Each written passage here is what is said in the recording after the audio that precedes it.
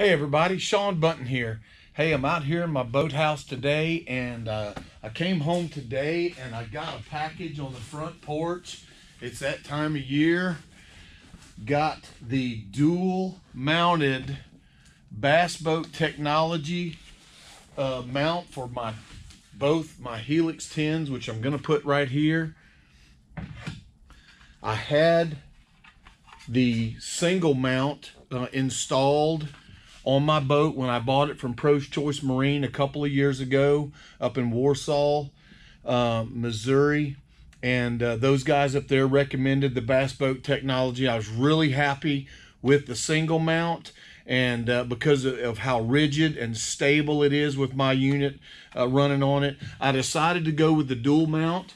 So I am going to go walk through the installation of the new dual mount Helix 10s. Humminbird Helix 10s is what I run. I plan on using one for mapping and the other one for down and side imaging. I went with the Helix 12 up front, and I'll be installing the Humminbird 360 Mega transducer as soon as I can get it. But in the meantime, I thought I'd work on this. So what I want to do is I want to unbox the new dual mount, and I want to kind of show you the console where I've removed the single mount that I just showed you. So let's get with it. All right, good deal, good deal. So where I am is I'm trying to find my razor knife. Now, as with any unboxing that you want to do, you want to be careful not to scratch the internal components or damage what's inside. So I really don't know what to expect what's inside the box. I know the dual mount should be relatively heavy. The box is fairly heavy. Well, not that heavy, but maybe between 5 and 8 pounds. But I want to make sure that there's nothing in there that I can damage. So I'm going to kind of be careful with this knife and just kind of break the seal. And that's all it took right there. So just for those of you who may be interested, I ordered this probably less than a week ago. So they custom build them because not everyone runs the same mounts, and some people run different size mounts on the front of their boat. So they're custom built, but I guess it probably took them about 3 days to custom fab mine, and maybe 3 days to get it shipped to me. So it arrived today, FedEx. So anyway, let's throw the paper out over here. Oh man, look at this thing. Cool. Cool. I'm digging it already. So let's throw all this junk. You know what? I got a garbage can over here. That's why I put one out here in my shop to get these things. Go ahead and put that in the garbage. Really important thing is to have coffee while you get this going. That's good. That's good stuff. So anyway, the cool thing I like about the bass boat technology, cool decal. Check it out. Check it out. We'll put it on the boat or the truck or somewhere. But one thing I really like about this particular mount is that it comes with all the hardware. It's fully assembled. I am hoping, and I think it's the case, that this will match up almost identical to the single mount. May have to drill a new hole. I'm not sure yet. We'll find out in a few minutes. But essentially, the thing comes already assembled. So let's go ahead and pull it out of the box and show it to you. So here it is. Really nice. They give you the stainless. It's not stainless, but they give you the hardware to mount your gimbals. They don't come with the gimbals from your original manufactured unit. So Humminbird, for instance, I have to have the gimbal mounts for this, but they did supply me the locking nuts and the bolts for the mount. Really nice. Got some bushings here in case you get in some rough water. You don't want your unit coming back and hitting something hard. So it's got a nice rubber grommet right here.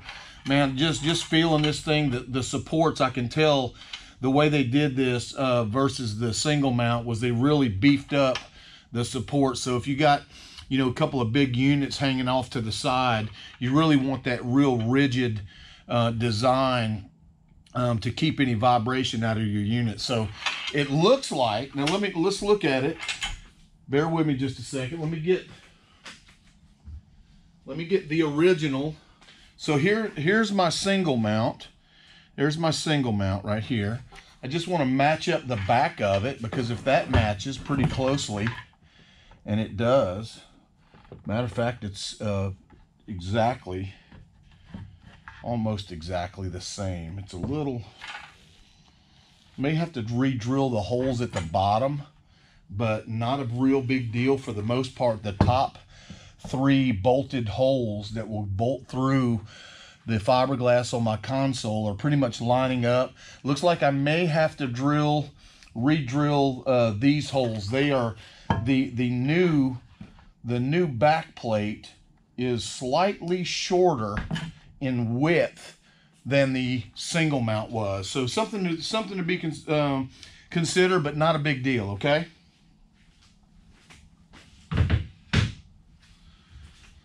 So let me just set this up here. Let me put the box underneath the boat down here. Excuse I know y'all can see the shop in here. It's kind of messy, so please ignore all that. But comes with all the hardware. Got the button tucks too, so the little caps go over the bolted connections, kind of give you that real nice button tucked look like you used to see on the old 70s padded vans. Used to do van conversion when I was a kid with my parents.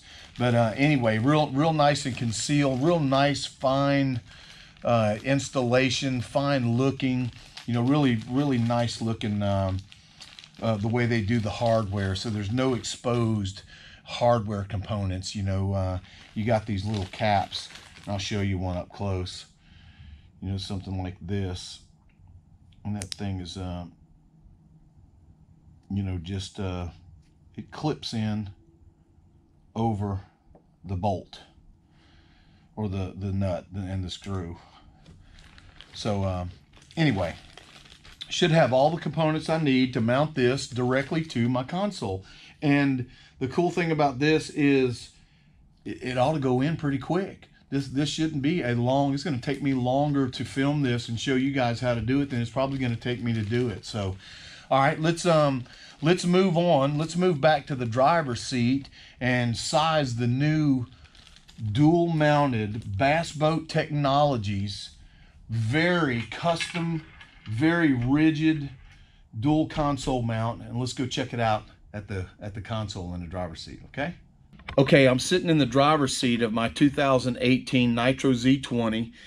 I'm about to size up the new Bass Boat Technologies dual mount for my console in my Z8. I had a single mount for a Helix 10 when I bought the boat from the folks at Pro's Choice Marine in Warsaw, Missouri. They're the ones that recommended Bass Boat Technologies to begin with. I was so happy and pleased with how rigid and stiff and sturdy that the single mount was that I decided to purchase the dual mount. So my plan is to install 2 Helix 10, Humminbird Helix 10 Gen 2 units at my console. And I want to show you, I've already taken the single mount out in preparation for receiving this. So I want to turn the camera around here and show you what I'm dealing with here. So, all right, so you can see right now that the Nitro Z20 is pretty standard to come with a low rance, a pretty cheap low rance, because most of us guys that are bass fishing, we have very specific tastes when it comes to our brand of graphs, whether it be Garmin or Ray Marine or low rance, or in my case, I've always been a big Humminbird supporter, and really like for the ease of usage. But in any event, you can see that the hole was cut for the original unit, but you can see that the Bass Boat Technologies, the back plate for them on the original single mount is right here. There were 5 bolts and nuts that would secure the mount to the fiberglass console. So the holes on the new mount look like they line up pretty close. So what I'm going to do is try to put in the top 3, because I think they line up pretty well, and I may have to touch up and drill a couple of new holes in the bottom, but not a real big deal. Not really worried about that. I'm more worried about the functionality of the mount and how rigid it is, and keeping my grafts nice and secure when I'm running out on the lake in a real choppy situation. So here's the mount. I've laid it out on the floor again. Bass Boat Technologies builds these, custom builds them to your specification based on your grafts. And you can have a different graph on each side, but they custom fabricate them and build them to your spec. It takes about 3 days and maybe about 3 or 4 days for them to get it shipped, depending on where you are. I'm in Alabama, they're in Georgia, so I got it pretty quick. So one cool thing about the new mount is that the holes are already pre-made for, you know, your cables to go through into your power source, into your breaker, or you know, however you want to route it back through here. So let me go ahead and stick these existing cables through their respective holes in the graph. I'll go ahead and try to pull those through. That'll work like that. Okay, and let's pull the other one through. It's kind of heavy trying to do this with myself. I still have to put the power. I got the steering wheel tilted up. Let's see if I can do this without. Let's see, I may have to pull. Oh, let's see.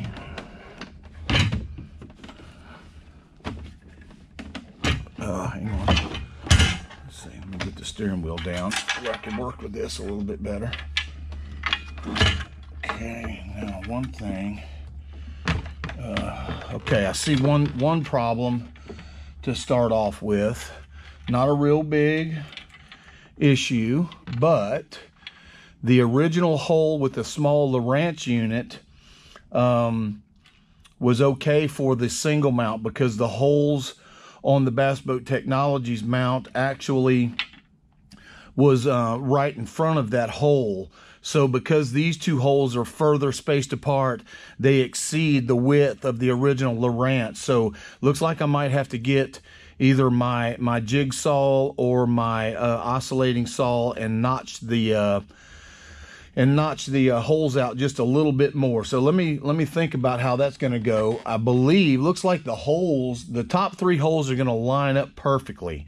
So not a real big hurdle to get over. So let's I'm going to stop right here and get the necessary tools and pieces I need to make some additional provisions for my cabling. So I'm going to have to expand on the existing hole a little bit.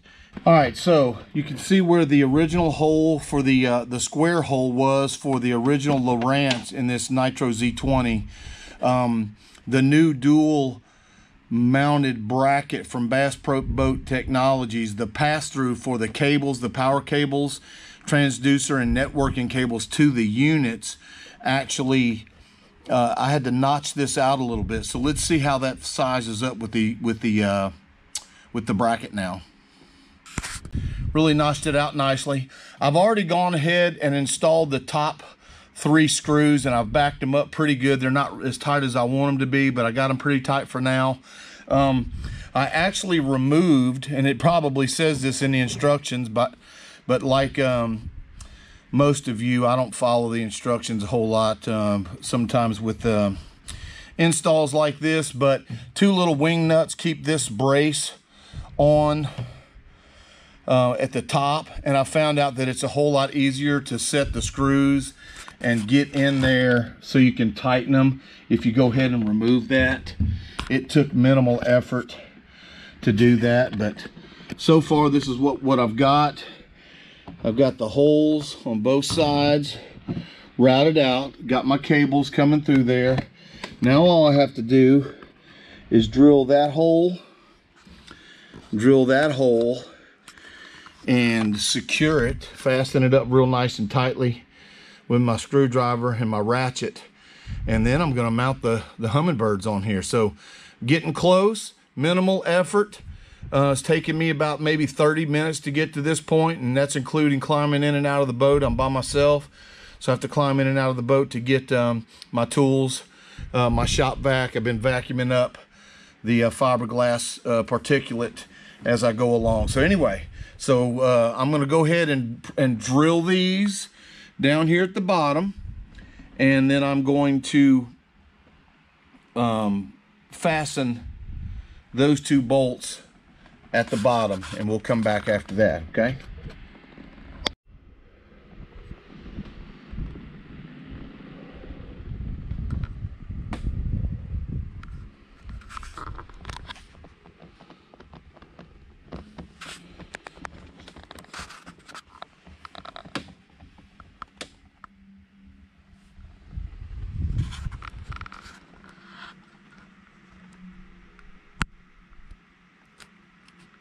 Mass chaos on the deck of the Z20. Not too bad. I'm just messy when I work. All right, so I did a little bit of work while we've been away, but you can see I got the bottom bolts in and got the little button snapped on. Nice clean look. Got my cables running through each side. So this one will be my map, and so all I want here is the power and the network cable. Here I've got the transducer, the network cable, and the power cable all running through that hole. Okay, so now I'm going to install the gimbal for each of the two Humminbird Helix 10s. Be back shortly.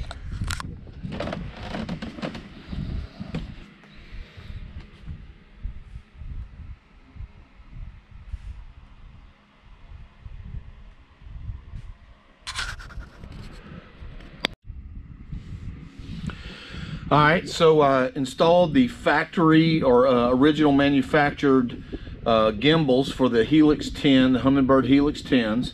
So you can see I've got them here. I use the supplied hardware from Bass Boat Technologies. Got the hex heads on top, lock and washer on the bottom. Might be worth noting that the hardware was a little bigger diameter than the original hole in the Humminbird gimbal. Not a big deal. I drilled it out pretty easily. Got both gimbals mounted now. I'm about to secure the other connector to the Humminbird on this side. I had to take it off to route the cables through the hole. So looking good. Almost got the dual console bracket from Bass Boat Technologies installed on my Nitro Z20. All right. I just got the gimbals mounted, tightened up, and both Humminbird Helixes mounted on the gimbal. I've got the cables routed through. I still have to hook up the power to one of them. Everything is networked and connected up. I'm really pleased with the installation process. Had a couple little snags. Had to re-drill the bottom holes. Had to drill the Humminbird gimbal mounts out just a little bit for the supplied hardware from Bass Boat Technologies. But cool thing is that they supply all that. I didn't have to go into the toolbox digging around or run into Lowe's or to the hardware store and get the nuts and bolts I needed to connect it. So I think it come out really good. Let me kind of stand back, kind of show you some close-ups here of the back.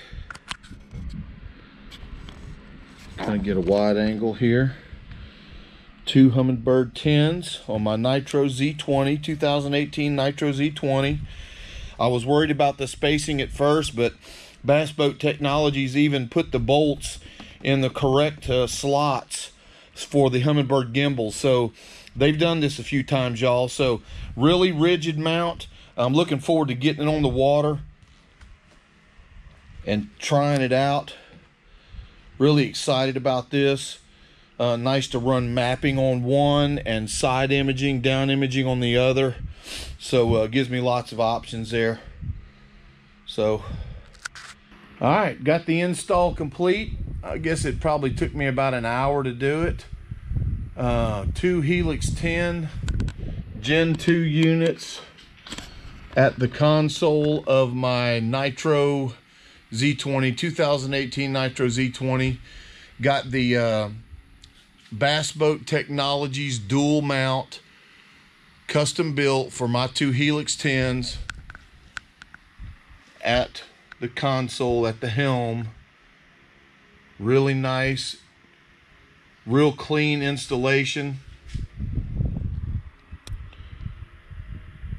Some close-ups of underneath. All the hardware was provided by Bass Boat Technologies. The only thing I really ran into from moving to from the single graph Bass Boat Technology rack was that the 2 bottom holes on the back plate didn't exactly line up with the dual mount, but it wasn't that big a deal. I just, you know, made 2 new holes through the fiberglass, and not that big a deal. Probably took me about an hour, you know, and that was going inside making a couple 2-3 cups of coffee. So anyway, Sean Bunton, out here in my boathouse here in Mobile, Alabama. Looking forward to Lake Mitchell. I fished the BFL series, in particular the Bass Fishing League, and looking forward to putting these graphs to work.